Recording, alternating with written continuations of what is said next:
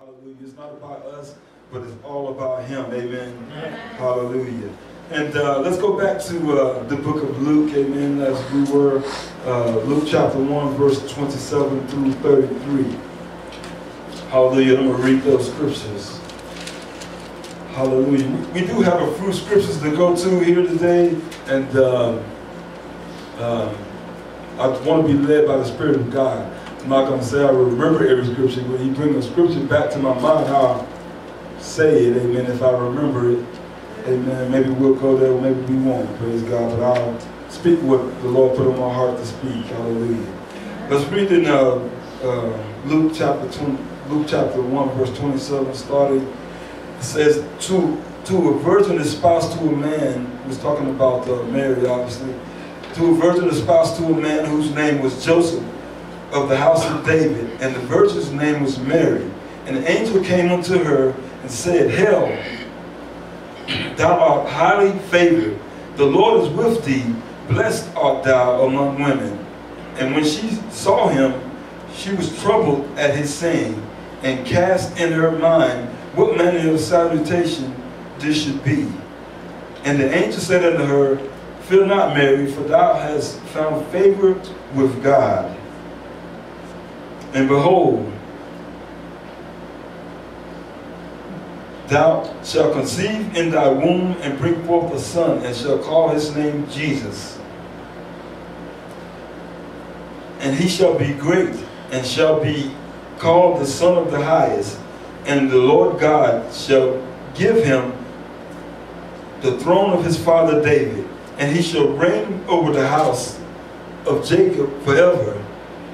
And of his kingdom there shall be no end. Praise God. Amen. Amen. Of his kingdom there shall be no... I don't know if y'all caught that. Well, I'll go back and read that again. But there's a couple of things that jumped out at me. How awesome it is to be favored of God, amen. To have found favor with God, amen. To be, and God called Mary, the angel representing God said she was blessed among women, amen. And we know that to be true. Mary was blessed, amen, among women, because she was the vessel God chose to bring his son into the world through, amen. Praise God for that. And it's awesome that God can use any of us to be a vessel to bring his word through, amen. Jesus being the word of God made flesh, amen. So God physically brought his son into the world through her, but God's favor is on each one of us as believers, amen. And we're able to bring forth his word, amen, just as she did, but in a spiritual way that lives may be changed. Hallelujah. Yes. Praise God.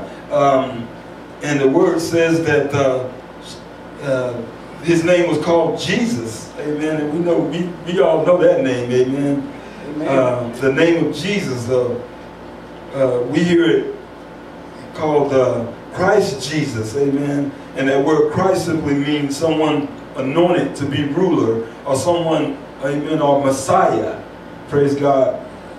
And if you were Jewish people understand that word Messiah. They're still looking for the Messiah, amen, to come. Except those that are already Messianic Jews, and that simply is referring to, they know who their Messiah is.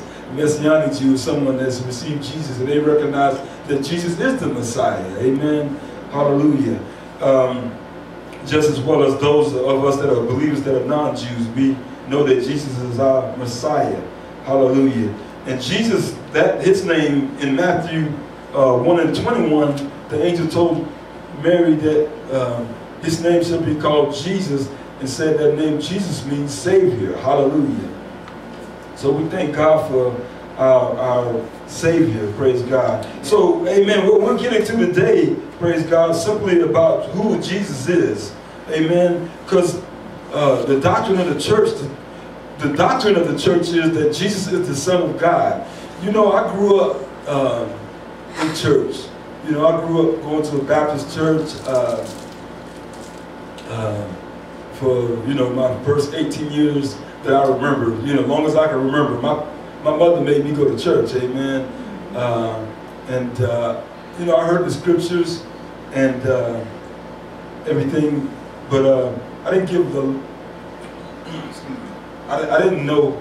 I heard that Jesus was the Son of God, but that didn't mean anything to me then, you know.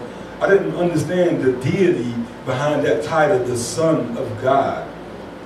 I just knew that was, they said he's the Son of God. Okay, that sounds all right, but when someone came to me and told me that he was God manifested in the flesh, I was like, what?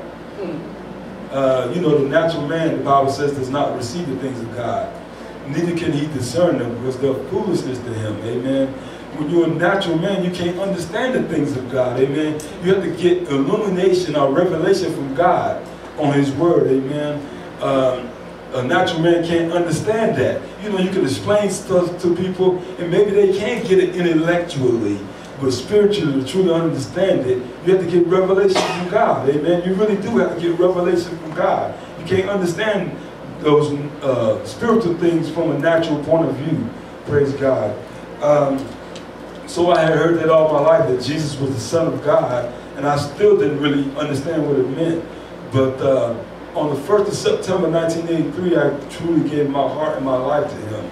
I surrendered my heart to him on that day. Amen. And I remember that day to this day, that I gave the Lord my life. And it was a simple act of faith. All I did was I believed God's word. Someone came to me, witnessed to me, told me about the Lord, and I had been hearing this stuff all my life. But all of a sudden, the illumination came.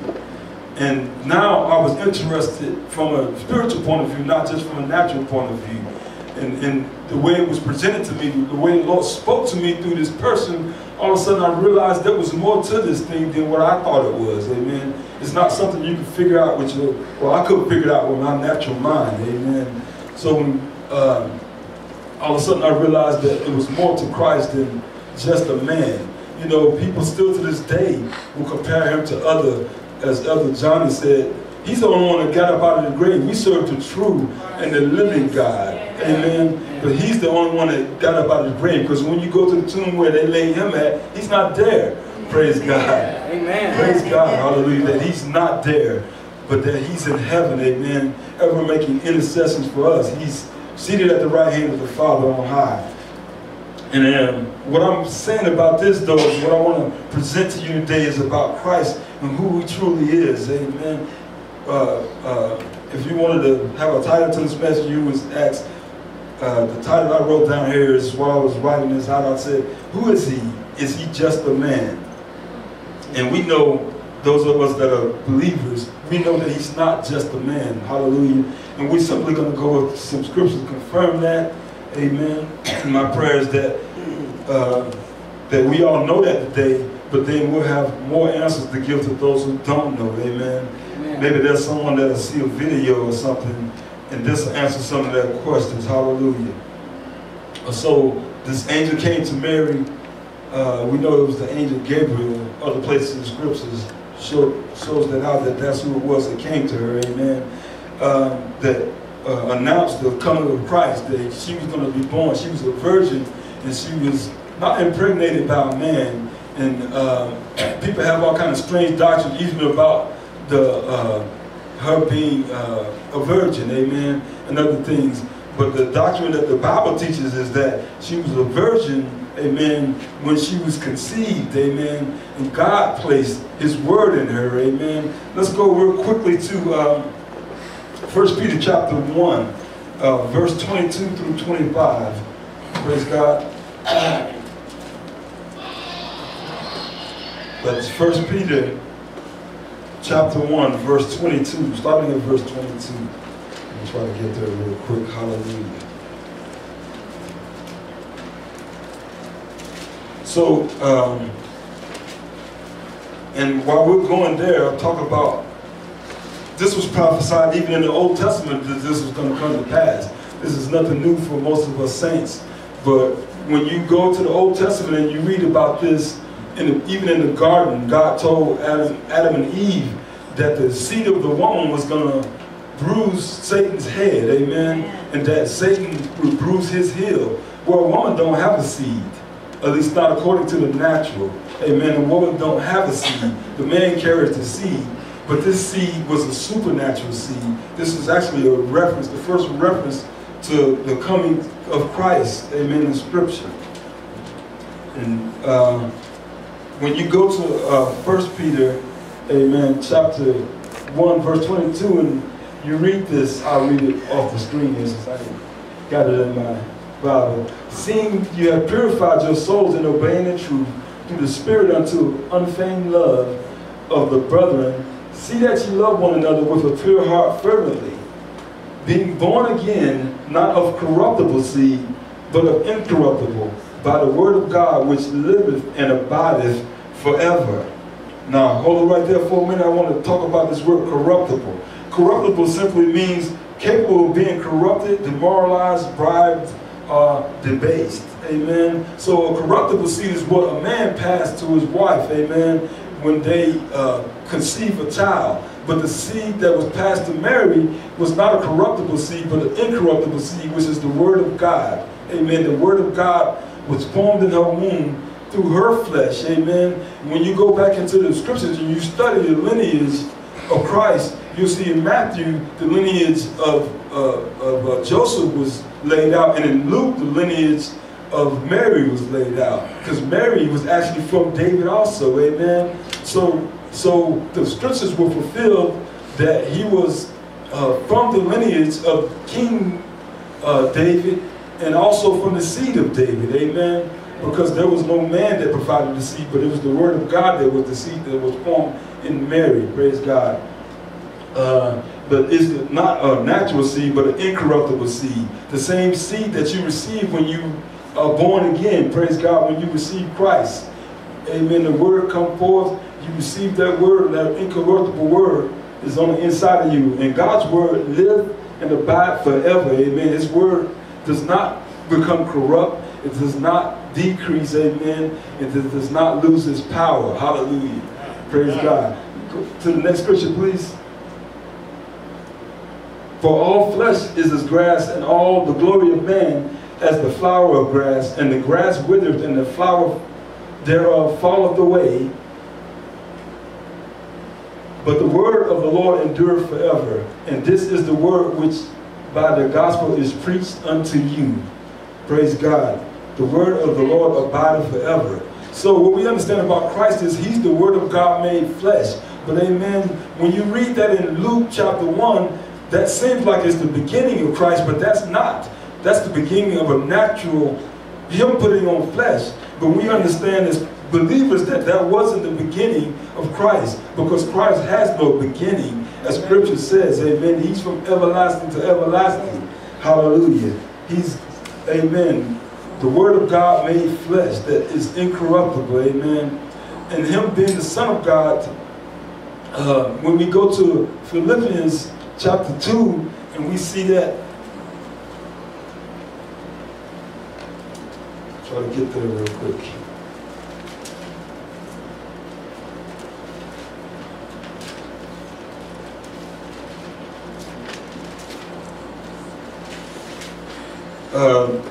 This is fundamental stuff, amen, that we're talking about.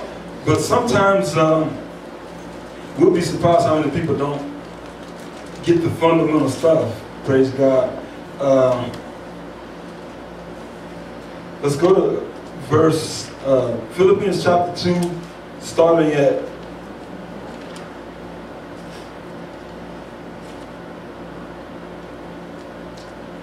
I'm going to start at verse 5. Praise God. Amen. And this, praise God, he's moving pretty fast. Let this mind be in you, which was also in Christ Jesus, who being in the form of God, thought it not robbery to be equal with God, but made himself of no reputation, and took upon him the form of a servant, and was made in the likeness of men. And verse 8 says, and being found in the fashion as a man, he humbled himself and became obedient unto death, even the death of the cross. Praise God. Now, I just wanted to focus on this part right here where it says, who being in the form of God thought it not robbery to be equal with God. Amen. The scripture reads that, says that plainly. Amen. That Jesus was he was in the form of God before he came to this earth. He was in the form of God. And he was equal with God. Who in the world will call himself equal with God? Huh? Well, we hear about all these other gods. And we can go down the list. No point in doing that. We know what we do is we study the real thing, so we recognize when you see the fake coming along, just like you study real money, when you see fake money coming along, you spot it out real quick because it don't look like the real thing. Amen. The point being here is that he made himself, before he became a man, he was in the form of God. Amen. And he thought it not robbery to be equal with God. But he made himself of no reputation and took upon him the form of a servant and was made in the likeness of men. And that's what took place in Luke chapter 1, amen, that he took on the likeness of men. Amen. He was still God Almighty, but yet laid aside the privileges of God, but it didn't stop him from still being God. But at the same time, he was 100% man when he put on that flesh. He felt the same feelings we feel, amen. The Bible said he was tempted in all ways just as we are, but without sin. Hallelujah. He didn't sin, praise God. Amen. But praise God he didn't sin. Amen. Hallelujah. So that he was able to be the sacrifice for us. Hallelujah. Amen. Glory to God. Thank you, Lord. Amen. And that is right, because we don't want to be, we thank God we were in need of a Savior. We still in need of him. Amen. Hallelujah. To continue to finish this walk out. Hallelujah. Glory to God. And so the scripture does point out in many places, and I want to take you to a couple of places here real quick and show you some things about what did other people say about Jesus. What did the Father say about his Son? The Father bear witness to his Son, who he is. Amen. The Spirit of God bear witness to the Son, who he is. Amen. And it's all in Scripture. Amen. Even his apostles, his disciples that followed him, Christ bear witness to himself who he is. Amen. And we just need to know that. So when someone comes saying something foolish to us that Jesus was just a man, you can answer them with the Word of God. Amen. This is what the Word of God says about who Christ is. This is what Christ said about himself. Because people don't say that. They'll claim that Jesus never claimed to be God. Well, he didn't. If he didn't claim to be God, my goodness, who calls himself equal with God? Huh? If that's not claiming to be God, that's the most blasphemous statement I ever heard. if it's not true. But we know it to be the truth, amen? But what's so awesome about it is that he humbled himself, made himself of no reputation. We're really not going to get the impact of this until we get to heaven and we really see him in his full glory, what he gave up for us, amen? Yes. We'll get the full understanding of it then. But in the meantime, we have an opportunity while we're here in the flesh to get closer to him, to spend time with him, to seek him in his word, to seek his face. And I love how God used Alexander to keep reminding us of this. And we're going to all keep rehearsing this and saying it until we all do it. Don't put God in your schedule, put your schedule in God. And once we get a hold of that, man, we're going to see some things. We're going to see a move of God like never before. It's going to happen, y'all. It's going to come to pass. Amen. God is doing it right now. He's doing it in each and every one of us. But we all are part. We're a part of his body. We got to do our part. Don't say that you don't have a part to play. Yes, you do. That's why you're here. He called you here. Whether you're young as Jaleel or as old as the most mature person here. Because I don't want to sound disparaging about someone because they got age on them. We want to bless them. Amen. Praise God. And I'm pointing at Elder Bedoya because I believe he's the most senior person here, but I don't know. God knows. But he's the awesome man of God. And he's in great shape for somebody his age. Praise God. Hallelujah. Praise God. But my point being is there's no little I, no big eyes and little U's, or however we say that. in Christ. He wants to use each and every last one of us. Amen. Because it's not about your power, what you can do. It's about His power that dwells on the inside of you. Hallelujah. Praise God. So let's look at some of these testimonies. Let's go to the book of Hebrews and see what the Father had to say about His Son. Hebrews chapter 1.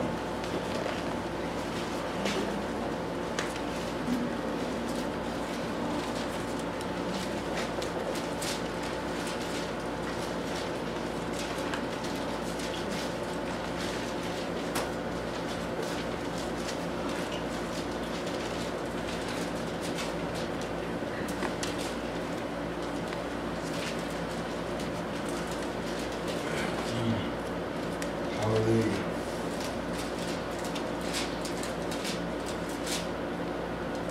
Y'all give me a second here. I gotta put tabs in my Bible.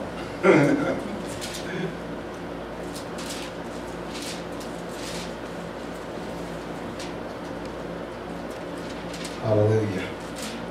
I just started reading from, there we go. Praise God. I was going to say I just started reading from the monitor. This is all good. Let me start at verse 1. Amen. It says, God who at sundry times and in divers manners spake in the past times unto the fathers by the prophets, hath in these last days spoken unto us by His Son, whom He hath appointed heir of all things, by whom also He made the worlds, who being the brightness of His glory and express image of His person, and upholding all things by the word of His power, when He had by Himself purged our sins, sat down on the right hand of the Majesty on high, being so much better than the angels, as He hath inheritance obtained a more excellent name than they. That's the word of by inheritance. For unto which of the angels for unto which of the angels said He at any time, Thou art my Son, this day have I begotten thee. And again, I will be a father to him, and he shall be a son he shall be to me a son. And again, when He bringeth forth the first begotten into the world, He said, let all the angels of God worship Him. And of the angels He said, who maketh His angels spirits and His ministers a flame of fire. But unto the Son He said, Thou throne, O God, is forever and ever. A scepter of righteousness is the scepter of Thy kingdom. Hold it right there. What? Well, let me finish reading, then we'll go back. One more scripture, go back to what you just did. No, I meant the other way. Keep going forward. Yes. Thou hast loved righteousness and hated iniquity. Therefore God, even thy God, have anointed thee with the oil of gladness above thy fellows. Now, did y'all notice something there? I know y'all noticed that. Praise God. God is calling His Son God. God is calling Him God. Well, how many gods are there? I thought there was one God. It's not confusing.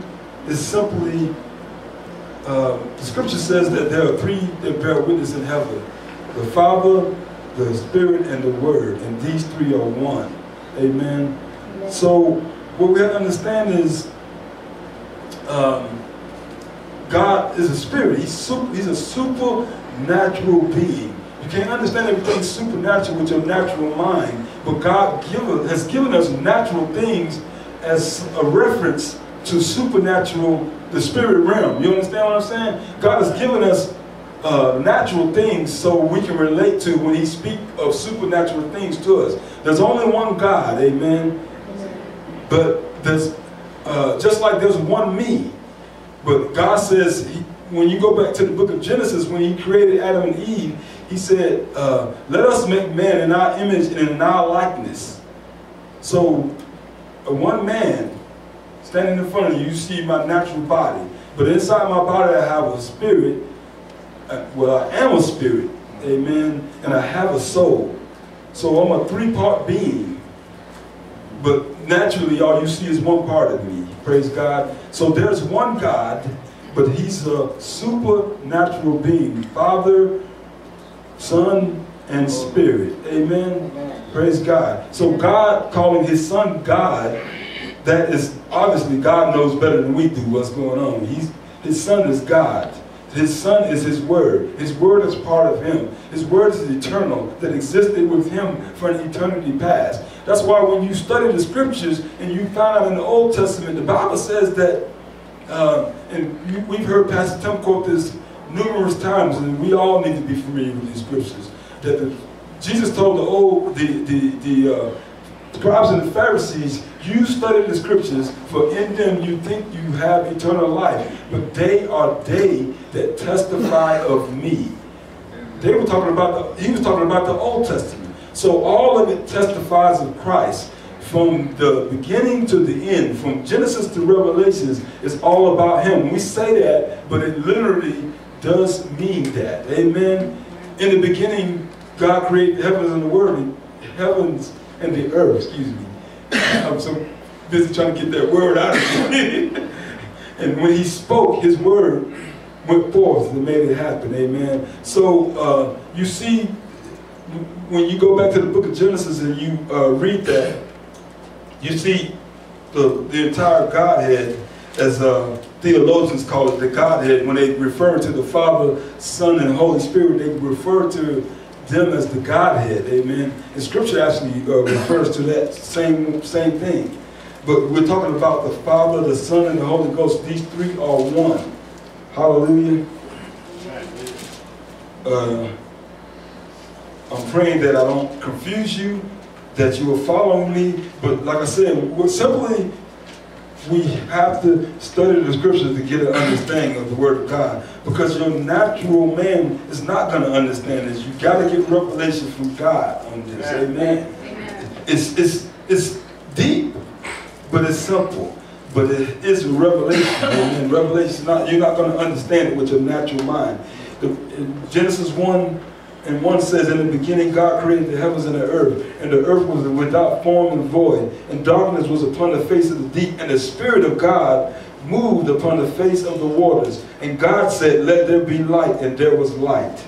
Amen. And in those three verses, you see the Father, the Spirit, and the Word, all in operation. Praise God. Amen.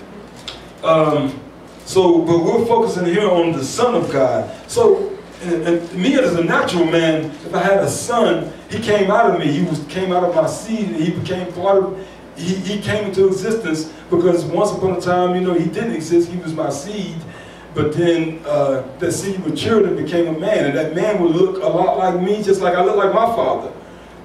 I sound something like my father, but I'm not exactly like my father. You know what I'm saying? We do have some differences. But so in the natural, when you hear something about a father and a son, you think, okay, the father was there before the son, but you got to realize that God is a supernatural being. He never had a beginning. And the Bible says God is the same yesterday, today, and forever. And it also says that about Christ. Jesus is the same yesterday, today, and forever. When you study the scriptures out, the same type of scriptures, they talk about the Father, they talk about the Son. There's scriptures over and over again that confirms that who Jesus is. Because, and the reason it says that is because God is an eternal being. God doesn't learn anything new. He can't learn anything new because there's nothing new for him to learn. He's perfect. Amen. So he doesn't grow. He doesn't deteriorate either. Amen. So anything that comes out of him is eternal, just like he's eternal. So his word being a part of him is eternal, just like he is. So before Jesus became a man and put on flesh, he was eternal. He eternally existed inside of God as his word. Amen. Yeah. The word of God made flesh. Praise God. That's what's, so we have to understand that Jesus is God in the flesh. Praise God. And the scripture points it out over and over again. So right here, the Father has testified that his Son is God. Because we understand in the Ten Commandments, one of the first commandments is that thou shalt have no other God before me. And the reason God's saying it, not because there are other gods, because of mankind, we tend to want to worship what we see. So we'll make gods, we'll make images, I should say, and then call them God. You know, we do stuff like that because we're under the influence of, first we're in corruptible bodies, and then we're under the influence of an enemy. We have an enemy who's Satan, who will lead us to do stuff like that. Simply because what he's trying to do is, because he can't stop the word of God, he can't camouflage he can't. The word of God is eternal. It lasts forever. We read that in 1 Peter. So if I'm an enemy, since I can't corrupt this word, I can't destroy this word, I can't get rid of it, and it's so powerful that it'll change your life if you get a hold of it. So what I have to do is, I'm gonna try to camouflage it. I'm gonna put up fake copies of it all over the place, so then you can't figure out which one is the right one. So I get all these fake gods that have all these fake attributes. So you pick one. My hope is that you pick one of the wrong ones instead of the right one. Amen. So that's why you see all these fake religions. You know, these religions, man-made religions, and people follow this stuff, and they follow it fervently because a lot of them never heard the truth. But what's happening even today, even as we speak today, even as I speak right now, what's going on in this world is, here we are in Western societies that have had the Word of God for hundreds, thousands of years. America has been in existence 200, 400 years or something like that. I say, you know, we became a nation in, 200 or something years ago, but, there was someone here, since 1640 or something like that, 16, I don't remember. Anyway, we've been in existence for, it seems like a long time, but it's really not a long time. Because when you look at other countries that's been in existence for thousands of years, like the Chinese and the people in the Eastern nation, in the Middle East, that's where it all started at, in the Middle East. Those countries have been in existence for thousands of years. And the reason I made reference to specifically China and stuff, places like that, Asia, when you study in the New Testament, you find out when Paul was getting ready to go into Asia, God stopped him and wouldn't allow him to go preach the gospel there. He made him go to Europe to preach the gospel because God knew that that's where it was going to flourish first.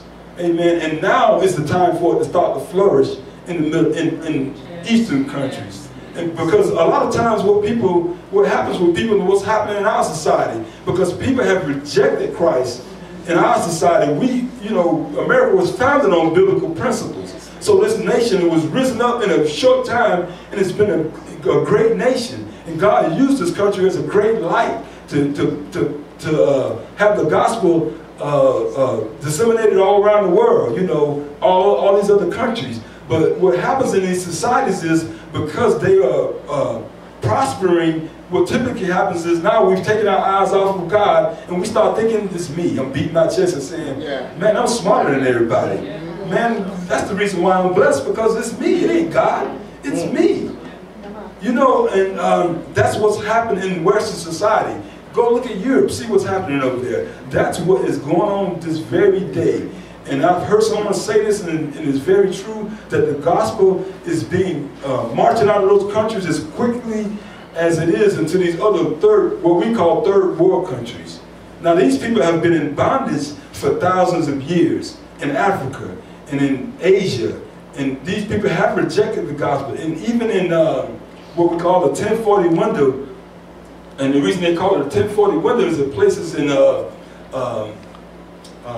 Arab countries where they don't allow the gospel to come in. The enemy has such a stronghold in these countries with this religion of Islam that these people will murder you than to let you bring a Bible into these countries. But it's the enemy. It's not these people that are blinded, but it's the enemy behind them that's blinded them. Amen? So what we have to do is, number one, we have to pray for these countries. We have to pray for our country, that our country will wake up. Amen, that the people of God will return to the foundational principles of the Word of God. What we're talking about today about Jesus, who is Jesus? Man, if we don't know that as Christians, man, we ain't even believers.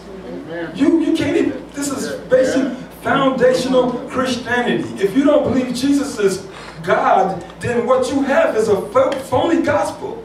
It's not the truth. It's another gospel. And we have these so-called other gospels being preached right here in America. And people are starting to accept them as the truth. They're telling you that Jehovah's Witnesses, that is true. It's the truth. It's not the gospel. Because they're preaching another Christ. And I don't mind naming it. I'm going to just tell the truth. Amen. What's the other one I'm trying to think of? It's Mormons, yeah. It's become such a major religion in our country that they're allowing them soldiers to, they're making room for them. You know, we're becoming so all-inclusive that we've including everything but truth in our country. We're including everything but truth. Now people can do stuff like worship the devil in a chapel, and we tell them it's okay. But then I can't pray in the name of Jesus. Something is wrong in America, amen? Praise God. But my point being is, what we're doing is because we're rejecting truth. Now the Bible says, because you love not the truth in Thessalonians, 2 Thessalonians, that God will send them a strong delusion that they will believe a lie and be damned. Because if you reject truth, there's nothing left for you but a lie. So now, the truth is marching out of America, but it's being received in places like Africa, who've been in bondage for thousands of years. And these people have been in poverty because they've been they have a taskmaster who's been killing them for thousands of years. And I'm talking about the enemy. For all these religions, man-made religions, I mean, the list goes on and on and on of them. But Jesus is the only one that is God. Jesus is the only one that could pay the price for our sins. We all know this, but we have to be willing to preach it. We have to be willing not to compromise the truth. You can't compromise. When you hear somebody, you have to tell them the truth. Amen. If you love them, tell them the truth. Amen. They may be angry at you. They may want to spit on you. One day, in this country, they may want to kill you. It may have already come to that point in this country. But they may be openly doing it soon, is what I'm saying. And saying it's okay to do that. Because they're taking away our rights as Christians. And I'm not saying it to scare y'all. All I'm saying is we have to be willing to stand for the truth no matter what. Because ultimately, even if someone do take my life, they're only opening the doors for me to step into eternity. Amen? So we'll be just like the other saints that were before us, who love not their lives unto the death. Amen. It says in the book of Hebrews, in the 11th chapter, it talks about these saints. And we call it the Hall of Faith. But we have to be willing to stand for truth, praise God, whether it's cost, well, no matter what it costs us. Amen. Amen. Praise God. Wow. Praise the Lord. I didn't get a chance to go to everything I wanted to go through here. But I do want to say one more scripture here. Let's go to, real quick, let's go to 1 Peter 3:16. This is what the apostles thought of Jesus. That's what did I say? 1 Peter 1 Timothy, excuse me. 1 Timothy. Amen. I thought I said Peter. I'm just trying to rush, but you still my roll a little bit here. Hallelujah. 1 Timothy 3:16. It's all throughout Scripture who Christ is, but we have to know where it is, and we have to be willing to stand on the truth. Okay. 1 Timothy 3:16, and it says, and without controversy, great is the mystery of godliness. God was manifest in the flesh, justified in the spirit, seen of angels, preached unto the Gentiles, believed on in the world, and received up into glory. Amen. Amen. Excuse me. It says, without controversy, That word controversy simply means dispute, debate, contention, strife, or argument. So without argument, amen, all the apostles agreed. Hallelujah. And all the believers should agree. Amen. That's what we talk about all the time, about speaking the same thing. This is not a thing that we can compromise on. This is something you as a believer have to stand on. That yes, Jesus is God manifested in the flesh. Yes, Jesus is the Word of God made flesh. Amen. Praise God. Yes. Hallelujah. And it's plain in Scripture. And I could give you a ton of Scripture, and I'm sure many of you can do the same thing. There's so much Scripture, but I'll just encourage you, study it for yourself, and be sure of what you believe. Be confident in the Word of God, because the Word of God is the truth. Praise God. Hallelujah. Let's give God a hand.